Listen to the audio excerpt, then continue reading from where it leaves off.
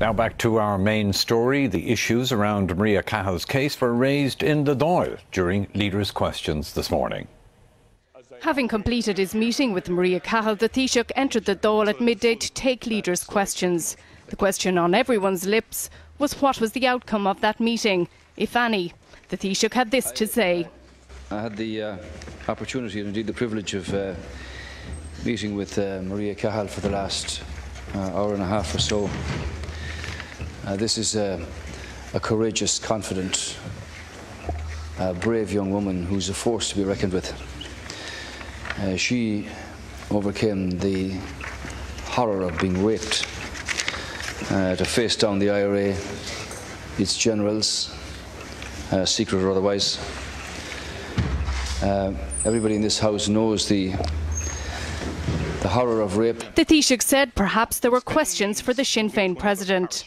Perhaps when Deputy Adams has the opportunity, he might confirm for the people of the country down here whether or not Maíria Cahill was required to attend at a meeting with the rapist and 3 other men to discuss this matter.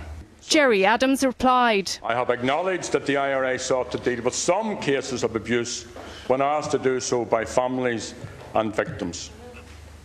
While IRA volunteers were acting, in my opinion, in good faith, the IRA was ill-equipped to deal with such matters. And IRA actions against sex offenders failed victims. And that is a matter of profound regret for me and other Republicans. Once again, the Taoiseach asked if the Sinn Féin president knew of sexual offenders who'd been moved from the north to this jurisdiction.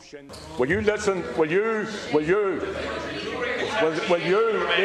These are not nameless, anonymous people.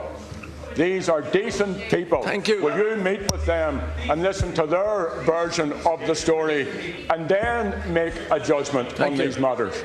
The Taoiseach said he would meet with the 4 people, but he said he wouldn't stand in judgment. Alva Keneally, RTÉ News, Leinster House.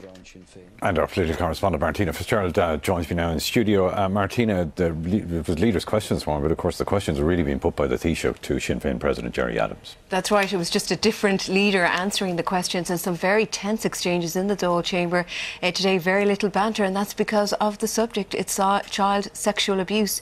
It's not the normal political charge. Now, Micheál Martin started off by looking back at the various allegations in relation to the Catholic Church, and he contrasted Sinn Féin politicians' reactions to those allegations in the past and their reactions today to the current allegations. And he also asked about the movement of people who were involved in abuse. The Taoiseach, as you saw there, wanted clarity from Gerry Adams about whether Maíria Cahill had to face her abuser and 3 other men as part of an IRA inquiry. Now, Gerry Adams said the IRA was ill-equipped to deal with abuse. He reiterated what he said on his blog on Sunday. He also apologised on behalf, as leader of Sinn Féin. And as you saw there in Alva's package, he also said that some of the people who took part in that inquiry were decent people, he said, and he said, would the Taoiseach meet them? The Taoiseach said obviously he would. But this isn't going away. 8 days after that Spotlight programme, it is now the leading issue on leaders' questions. What's the likely impact of all of this, do you think, and where is it now heading? Well, we're going to have a Dáil debate, the Taoiseach confirmed today, on this issue. There's also the prospect of some of the people involved coming before the Justice Oireachtas Committee. That has yet to be confirmed, but many members of that committee want it dealt with. Sinn Féin are saying you haven't dealt with other victims' families in other areas.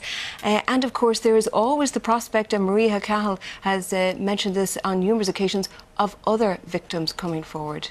OK, thanks very much indeed for that, Maíria Fitzgerald.